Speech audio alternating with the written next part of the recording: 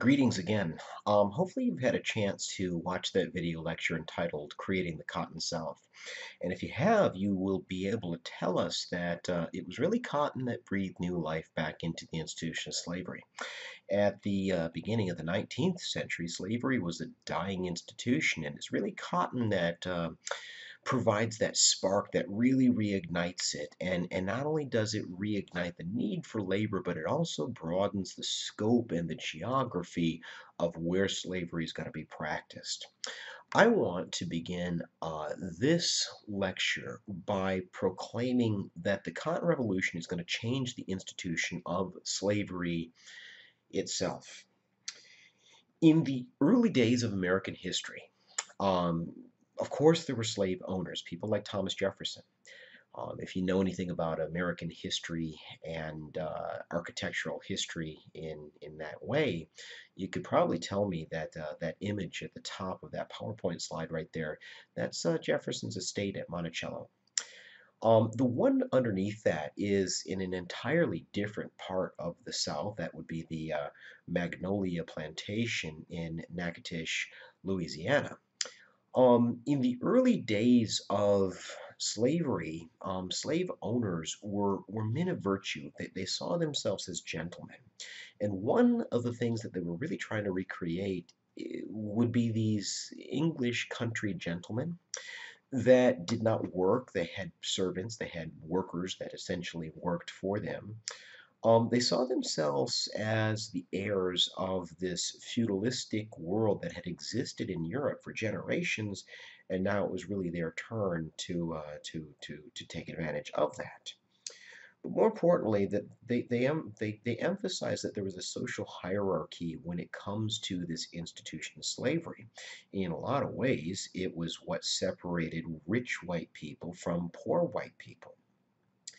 That's going to change quite a lot when it comes to the Cotton Revolution. Not only is the institution of slavery literally going to move away from the tidewaters of Maryland and Virginia to the deep Mississippi Delta, the purpose and the slave owners themselves are going to change very much as well. As you are going to find out, slavery is going to become less and less associated with virtue and more about the almighty dollar. Some historians might correct me and tell me that it was always about that. I don't necessarily have a problem with that, but certainly you do see an attitude change with respect to the purpose of slavery, and slavery is becoming more and more about how you make your mark in the world. I want you to understand that slavery translated into economic power, and economic power transformed into political power. Just like in the 21st century, money talked a lot in the 19th century. And on the eve of the Civil War, 2 out of every 3 millionaires, they'd probably be considered billionaires by our standards, they were slave owners. Also keep in mind that states like Mississippi, to a lesser extent Alabama, they were considered frontier states in the early 19th century because we had won that region, if you recall, from the British in 1783 when they sued us for peace. They threw that in, that chunk of land, as an incentive to sign quickly. And so we're just building that up. But in very short order, because there was so much money associated with cotton, you begin to see states like Mississippi, Alabama, Louisiana, even Texas become very, very powerful in this political process. But more than anything else, what I want you to understand is the concept of slavocracy. For your notes, what slavocracy is the rule of slave owners by slave owners and generally for slave owners. The laws that were written, they were generally written by slave owners, or at least at their behest. They were designed to make it easier to be a slave owner and protect the legality, the longevity of the legality of the institution of slavery. Even something as simple as the transportation routes. They didn't crisscross the South the same way that they did in the North. And the reason is very simple. The slave owners that were the largest and wealthiest slave owners wanted to make sure that they could get their cotton to market. Many of them were located right on the banks of rivers like the Mississippi, and the very few railroads that did zig and zag across the region, they generally intersected with some of the major hubs of corralling cotton. And so that's what I mean when it comes to a rule by and rule for slave owners. It's a slavocracy. Slavery might be thought of as something that was almost exclusively about profits, production, and political power as well. Slave owners like Thomas Jefferson really saw themselves as paternal figures that were in charge of not only their slaves, but generally their regions as well. That too is going to change dramatically as slavery continues to unfold. What you're looking at is slave quarters in northwestern Louisiana. This is the Magnolia Plantation that's located in Natchitoches, Louisiana, and you're looking at slave cottages.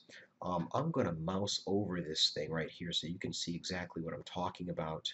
One of these cottages would have housed two slave families. Not a very big place.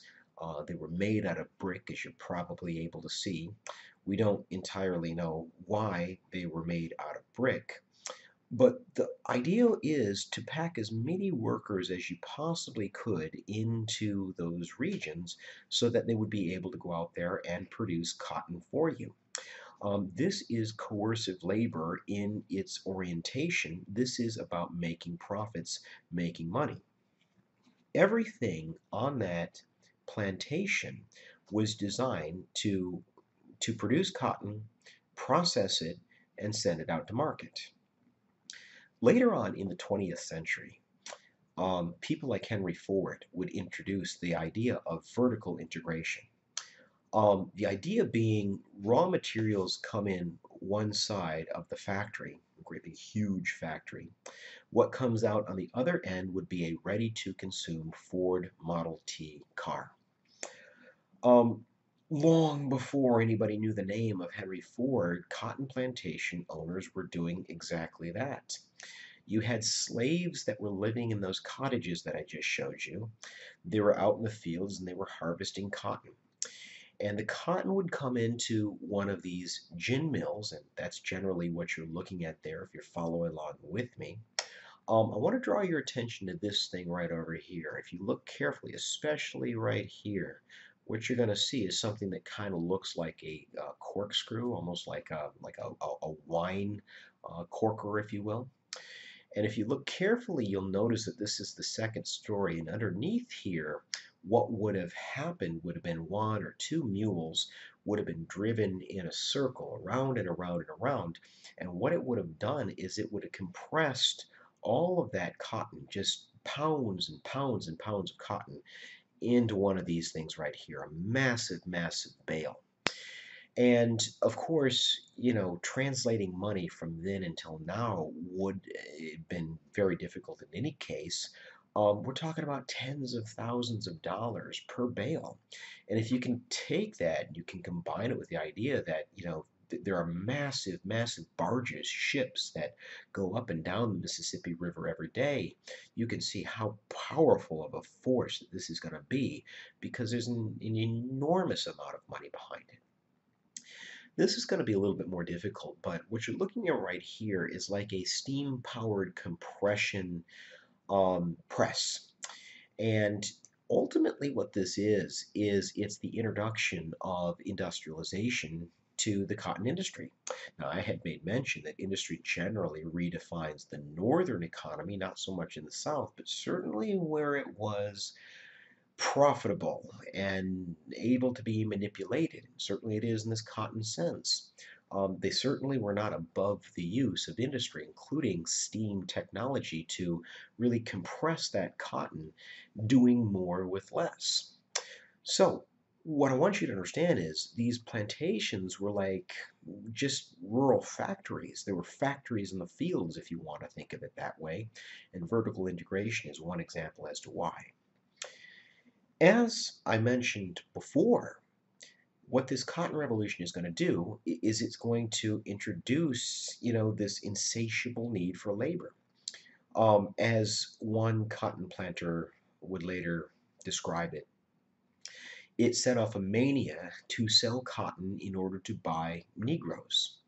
Um, some simply call this Negro mania in the sense that the only thing that was more valuable than the slaves, that you desperately coveted more than the slaves, was the land upon which the slaves were to work. I want to talk a little bit about this slavocracy a little bit more exclusively while I have you. It's very important that you understand that most white Southerners did not own a slave. As a matter of fact, in 1860, on the eve of the Civil War, only about 25% of Southern families owned at least one slave. And when it comes to those great big plantations that you would have seen in films like Gone with the Wind or 12 Years a Slave, that's probably more like 2 or 3% of the population. 5% of the wealthiest slave owners owned 50% of the slave population, and that slave population was producing 50% of the cotton. What you might consider a middle class slave owning group owned about 40% of the slave population, which is producing about 30% of the cotton. So, this is an economy that's very, very top heavy. The people that are well-to-do, they own just about all of the slaves that are producing almost all of the cotton. And of that variety, it's even by the standards of the well-to-do, it's the super super rich that are really really dominant in this economy. Now, as you can see, all forms of economic life really revolve around this institution of slavery. And that begs the question, what was the rest of the South like? What was the non-slave owning South like? Although men would save virtually everything that they had to purchase slaves, the idea of owning a slave, or the reality of it, was simply beyond the means of most white farmers in the years before the Civil War. Um, as a matter of fact, all across the South, most of the white population, about 40% of the white population, lived and died as tenant farmers. What I mean by that is I don't just mean that they were small family farmers that had to compete with these great big huge plantations. I mean they didn't even own the land upon which they worked. Um, that set up for a very desperately impoverished situation. These smaller farmers are at the mercy of institutions like financial organizations that are lending money. If you don't pay back the loan, there's all kinds of negative consequences that can come your way.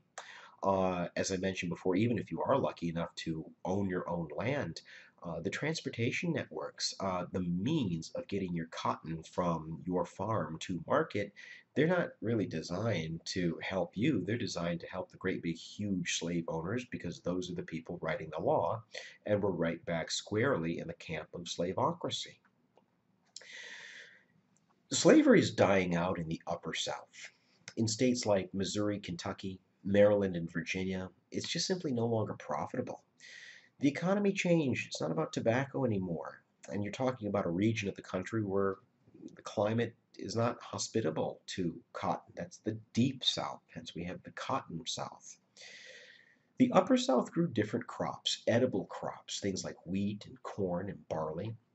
And those weren't exactly crops that you really needed slaves. And they certainly weren't crops where you could make an enormous amount of money like you were with cotton to really exploit slavery or even be able to afford to operate within its world in any case. The point that I want to leave you with on this slide is that the South is not a one size fits all region. The Cotton South is very different than the Upper South. And although states like Kentucky and Missouri are open to slavery, it's entirely legal, Slavery and slave owners, I might also add, are becoming increasingly unpopular in that part of the country. It's also important that you understand that cotton and by consequence slavery really stunted economic development in the South. You think about all the natural resources, whether those are rivers and lakes, whether those are iron ore deposits, natural resources broadly defined. The South is not taking advantage of any of those things. The primary reason why is there's so much money to be made, pretty low-hanging fruit, if you ask me. There's so much money to be made in cotton. Why would you take a run at anything else? Slavery actually discouraged industrialization and economic diversity. Those immigrants that are coming over from places like Germany and Ireland, they're not headed into rural Mississippi. There are no jobs in rural Mississippi because there's not really any kind of industrialization or even diversification of the industry within Mississippi. And as a result of all of this, guys, you're going to see the South more or less become a colony of the North and Great Britain. What do I mean by a colony? Well, generally, what I mean is the South is exporting the raw materials, i.e., cotton, to Northern and British industries, i.e., textile mills. And so, in a way, the South is generally dependent on those markets for buyers of its goods. That's going to be a problem if that economy ever shifts or you ever have any kind of real competitors. But right before I go ahead and transition here, I want to draw your attention to this boat right here, this massive barge. If you look closely, what you'll notice, it almost looks like there's little bricks on there. Those aren't bricks at all. This is the loading docks, and yeah, you guessed it. Those are those big bales of cotton that I was telling you about that were worth tens of thousands of dollars per quote unquote brick. This is why slavery is able to last for as long as it is. There's an enormous, enormous amount of money that's associated with it. With the time that we have remaining, what I want to do is talk about the world in which African Americans created through the institution of slavery.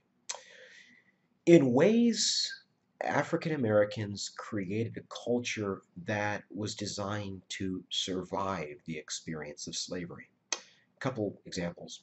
If you look at the bottom of the screen there's a couple that's entering into this room, and if you look at what these two people are doing, they're holding like a little stick. If you look very carefully, you can see the end of a broom.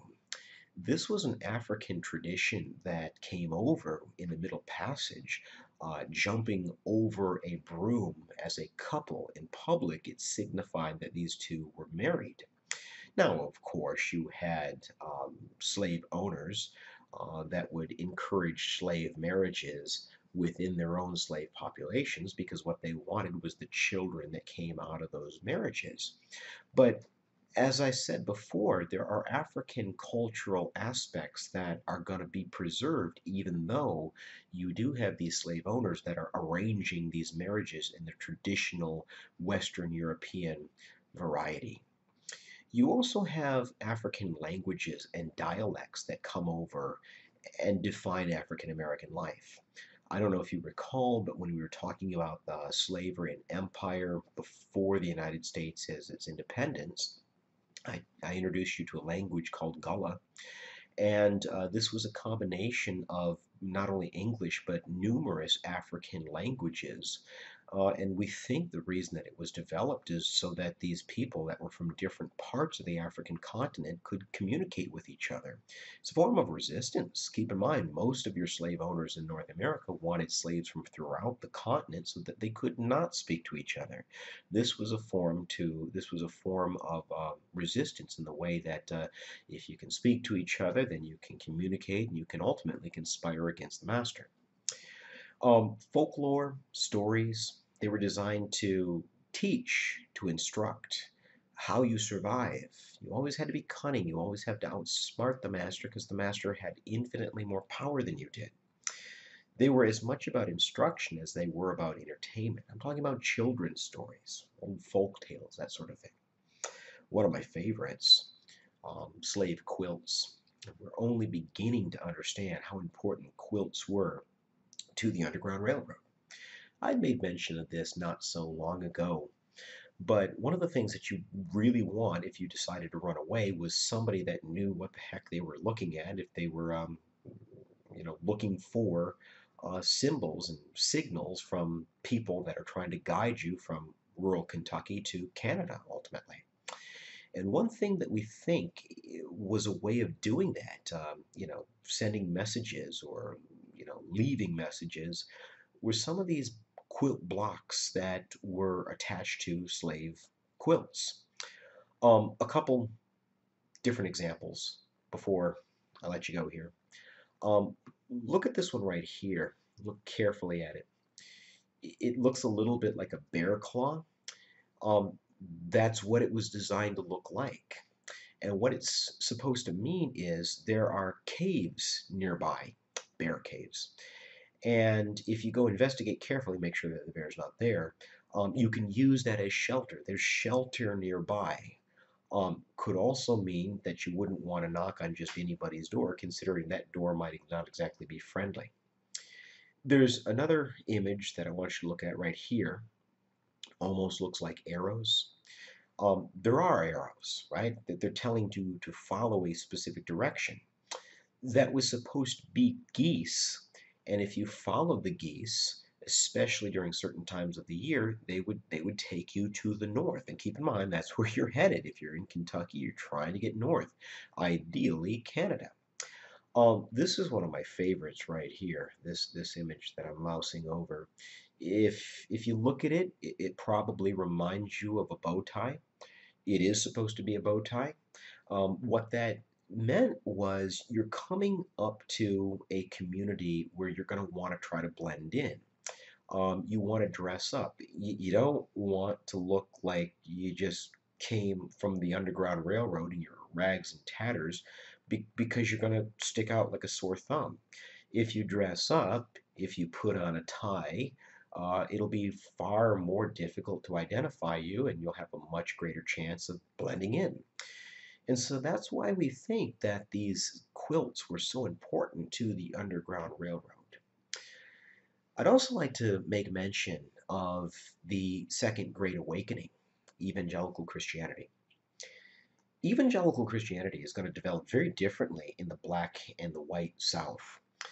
In the black South, this is going to be a vehicle for freedom.